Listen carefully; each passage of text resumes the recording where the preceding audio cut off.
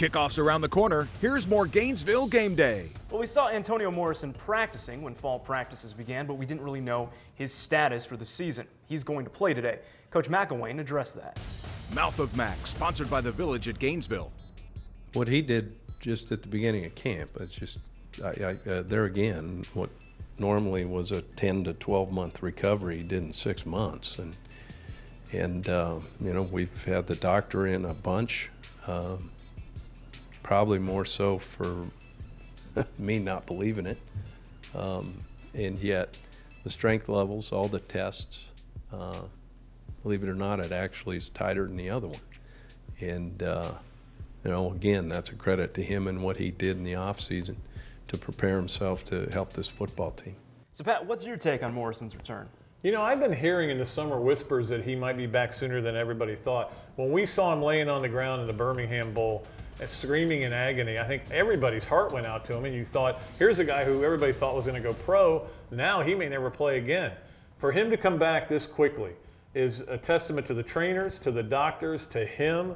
I mean, there's so many people involved to get him back. It's stunning that he's back this soon, but I did hear that he was going to come back sooner than a lot of people thought. Remarkable that he is back. So inspirational to his teammates, and a good defense just got that much better.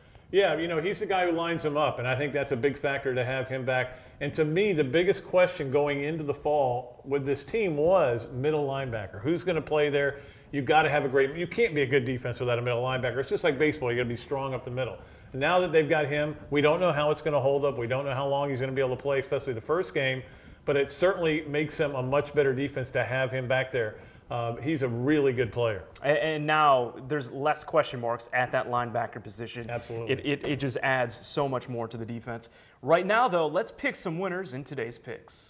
The Picks, sponsored by Maderi Care Tenders. Our first game is Louisville and Auburn in Atlanta on CBS 4 at 3:30. This is going to be a fantastic game and one that I cannot wait to watch. I will go with Auburn with this one. I'm not so sure Will Muschamp in week 1 makes that much of a difference, but I think Auburn from top to bottom is just better than Louisville. You know, the thing that one of Louisville's strengths on defense is to rush the passer, but the way Auburn's offense is, there's not a lot of drop back passing. So yeah, I like Auburn as well in this game. Too much on both sides of the ball. Next up is Texas versus Notre Dame. I'm going to go with the Golden Domers over the domed one. Of course, Charlie Strong.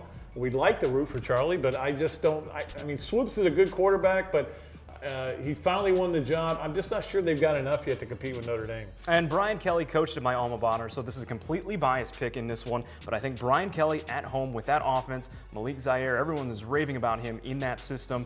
Probably won't lose much from Everett Golson, even though he's at Florida State now. I think Notre Dame actually wins this one going away quite convincingly. Our next game, Arizona State and Texas A&M. This should be a good one. This is a night game. SEC West, always with a lot to prove, but I think Texas A&M will start the season out strong.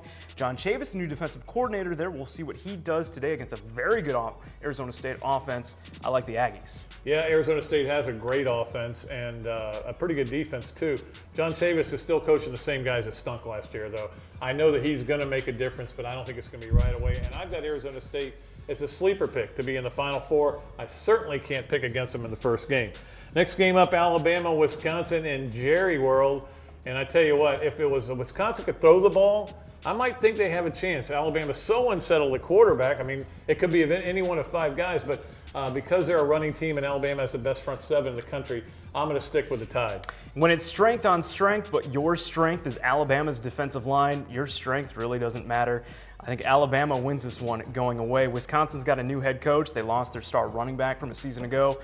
Wisconsin, I just don't think has enough pieces to even compete in this one.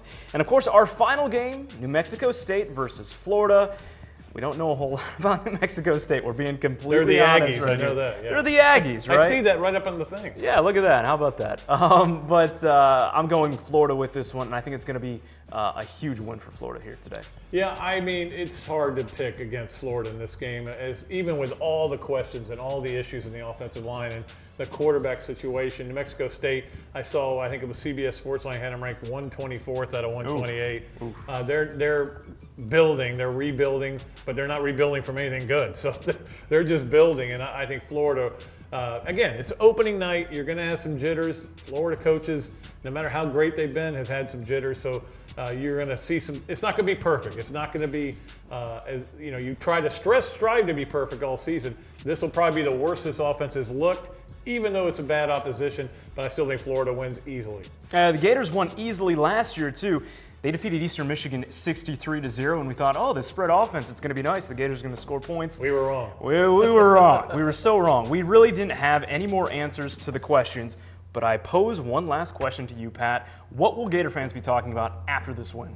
Well, knowing Gator fans, if they win convincingly, they'll be looking up to see where the national championship game is played. It's in Glendale, by the way, so you don't have to look it up.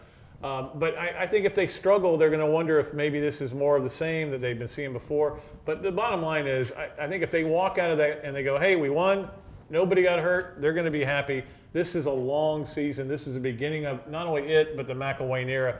And they need to take everything with a little bit of grain of salt, because it's always, the first games are always a little jittery. Well, it's time we get out of here. Folks, enjoy some college football. It is finally back. We'd like to thank Gatorland Toyota for making this possible. Chelsea Brown, Gainesville Sun columnist Pat Dooley, I'm Phil Byrne. We'll see you next week. Join Phil Byrne and Pat Dooley on Gainesville Gameday every Saturday morning at 11, only on Gainesville's CBS 4.